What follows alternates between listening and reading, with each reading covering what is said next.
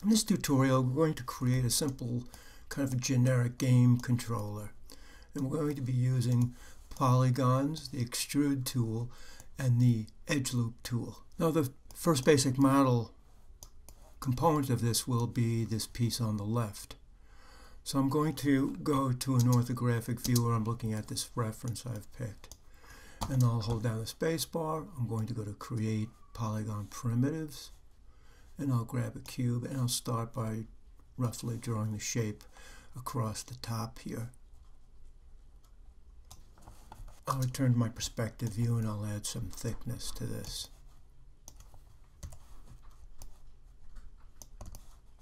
Now once I've got that, I'll return back to that same orthographic view.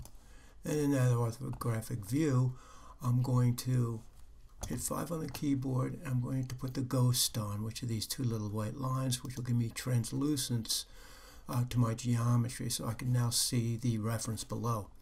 I'm going to click on the edge loop tool, which appears to be a little window pane with an orange line going through it. I'll just put a cut right about here, and then a duplicate one on the other side, pretty much like that as well. I'm trying to keep this somewhat symmetrical. I'm now going to return to my perspective view, and I'm going to add the two handle parts here. So in order to do that, I'm going to go to my move tool, right click, choose face, select both these bottom faces, and then I'm going to return to my orthographic view, and I'm going to click on the extrude tool. The extrude tool is a white plane with an orange cube on it, elongated. Once I've done that, I'm going to click on the little blue kind of icon here in the right hand corner of the extrude tool, and then I'll just drag those faces down. Now I want to flare these out to kind of mimic what we have going on here. So I'm going to start to do a little modeling. I'll right click, I'll choose vertex, and I'll marquee select these two, get my scale tool, and I'll move them out. And then I'll grab the inside ones and I'll scale those in a bit. And I'm going to grab these outside edges and I'll just scale them out a little bit so it's more like the reference. And I'm using my reference art here to kind of line these Beziers up. I'll grab these two and I'll scale those in.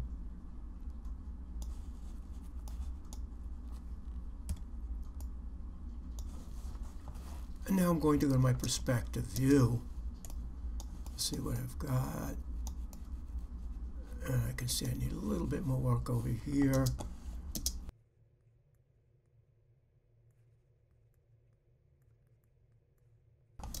Once I go to my perspective view, I'll hit 3 on the keyboard to see what I've got. So we've got this kind of roughed in. It's a little puffy here, so I'll go to my object mode, hit 1 on the keyboard, auto scale, and I guess maybe I'll just flatten that out a bit. Now when I do hit 3 though, it's a little too anamorphic, a little too soft. So I'll hit 1 on the keyboard. And as I've done in this one over here, I'm going to add a couple of edge loops to hold the geometry somewhat together. So before I do, I think I'll go to my perspective view, and I want to kind of make sure that these vertices are exactly where I want them to be. There we go. So if I want to, I can do it in this view. The orthographic views are there for you to use as you feel necessary. They do make something like this a little easier. And now I've hit 3 on the keyboard and it's starting to hold together pretty nicely. Now, I want that little bit of a dip that I'm seeing, but in order to get that, I'm going to run a smooth polygon on this under the mesh window to just add some more polygons so I have some more geometry to work with. So I'll go to my object mode, I'll select my geometry, hold down the space bar, I'm going to go to mesh, and I'm going to go to smooth, and if I go to the attributes, the default should be set for 1 division. And it is, so I'll hit apply, and you can see now it's giving me a little bit more to work with. So the next thing I'm going to do is pull this down a bit, just like the art here or this photograph.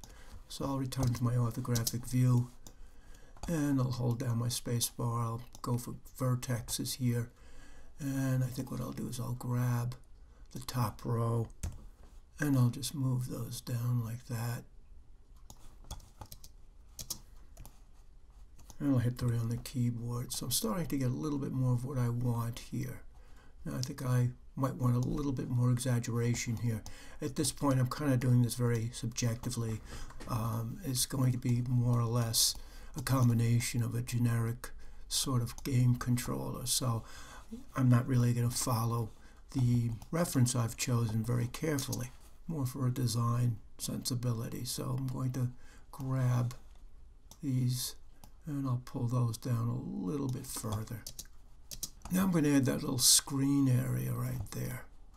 And I'm going to start by going to Edge. And I think I'll select these 2 edges. And I'll pull those back a bit. And I think I'll select these 2 as well and just pull them back. Now I'm going to grab these 2 faces in the front and I'm going to extrude those out a couple of times to get that boxy kind of a screen effect.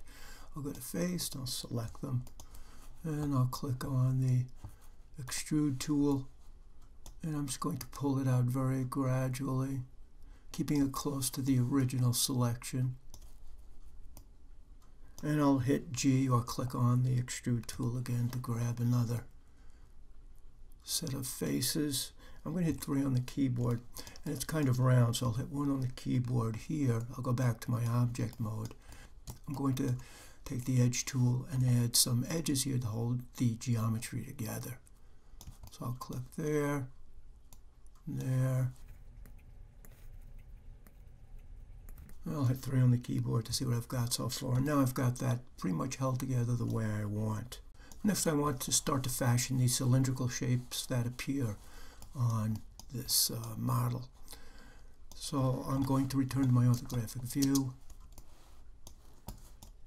And in my orthographic view, I'll hold down the space bar, I'll go to Create, Polygon Primitives, Cylinder. I'll draw the footprint of what I might want right here. Returning to my perspective view, I'll introduce some thickness to this. And I'll make sure it's pretty much where I want this to be. So I'll place it down in this area. And if we take a look at the references, I've got a couple of them here just to give me a feel for what I want. You can see that these shapes are a little bit round and they're not completely flat. So in order to achieve that, I'm going to get the Edge Loop tool. Now I'll click and drag very close to the edge of the top of the cylinder. I'm going to add 1 at the back as well to hold that together, because now if I hit 3 on the keyboard to access the smooth proxy, I can see what the results will be. It might be a little exaggerated, but I kind of like that, so I'm going to leave it like that.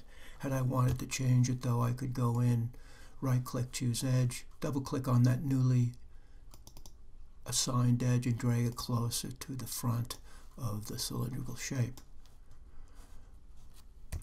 Now I'm going to move it back into the controller, and I can see that I've got something a little bit different than what's going on here, so I think I'll scale it down a bit. And then I'll return to my orthographic view and I'll place it where I'd like that to be.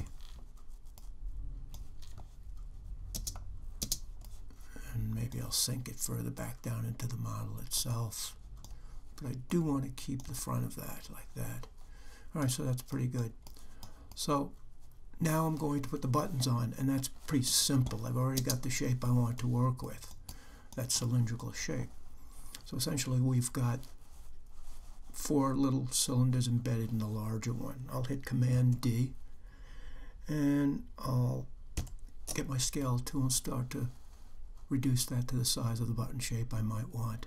I'll put 1 in position, and now I'm going to go to my orthographic side view and I'll hit 4 on the keyboard and then have to get on top of the selection, and I'll just put that where I'd like it to show up. Recess it, just a bit of it sticking out.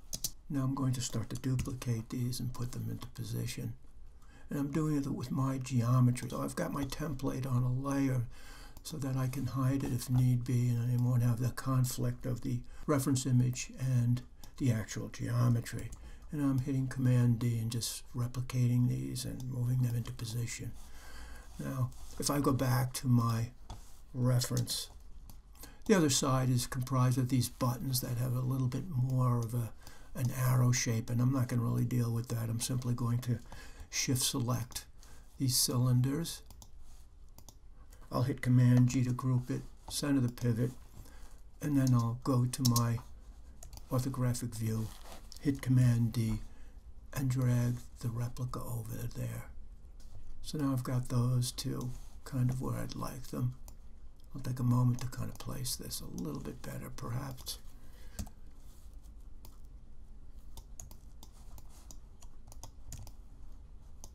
And now I'm going to create those little control handles here. And I'm going to select a cylinder from the panel here. I'll hit Command D, and going to my orthographic view, I'll drag that to where I would like it to be roughly. And I'll scale it to the circumference of what that piece might be.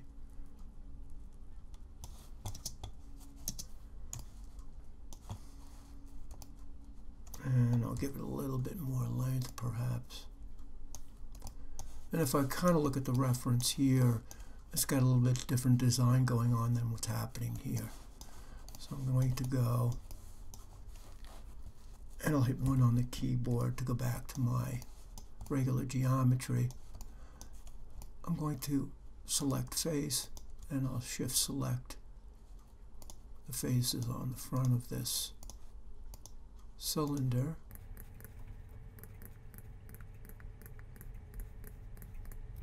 And I'll scale it in a bit, and then I'll just pull it forward as well.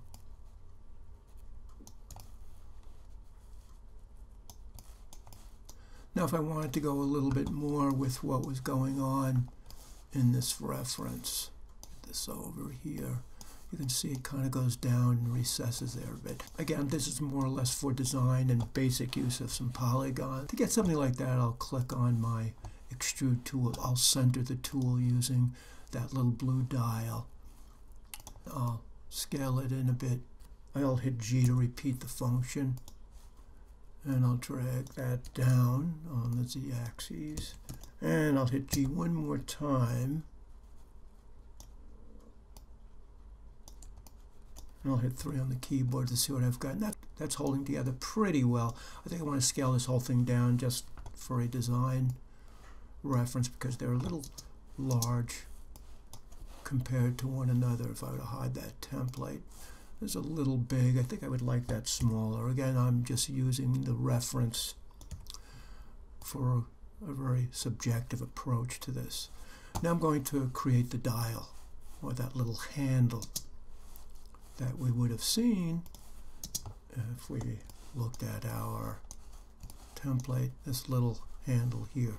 I'm going to go to the side view, where I'm looking directly to the side of that little cylindrical shape I just made, and you can see I've got this shape I've created using the CV curve tool. In order to get that, I held down my space bar, I went to create curve tools, CV curve tool, and I'm setting it for 1, and I'll go in and draw that little dial shape roughly where I'd like it to be.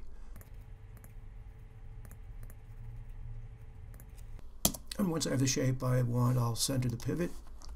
Hold down D on the keyboard to locate that pivot where I'd like it to revolve from. So in this instance, it's the z-axis. I'll hold down my space bar, go to Surfaces, Revolve,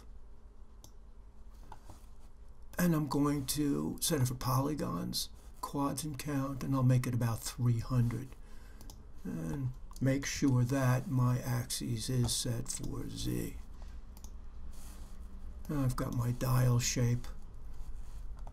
I'm going to return to my perspective view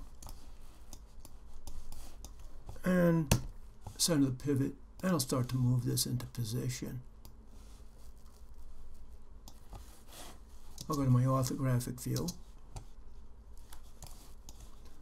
And I'll place that over the geometry, and I think I'll turn off my template here so I can see a little bit better what's going on. F on the keyboard to zoom in. I'll place that like that. At this point, I might go ahead and take a look at my references. And that looks like that'll work pretty well. Now, I'm not going to get into all these other details here. This is just a quick basic approach for something that has a design sensibility rather than the accuracy of a particular product. Now, once I've got those two components made, I'll select them, Command G to group, center the pivot, go to my orthographic view, and in my orthographic view, I'll turn off my reference here. I'll hit Command D, and I'll place that on the other side.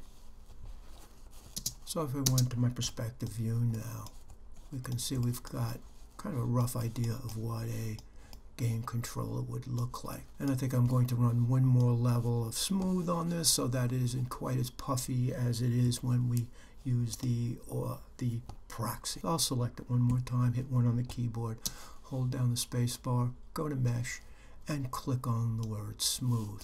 So now it's a little bit closer, not quite as soft on the edges.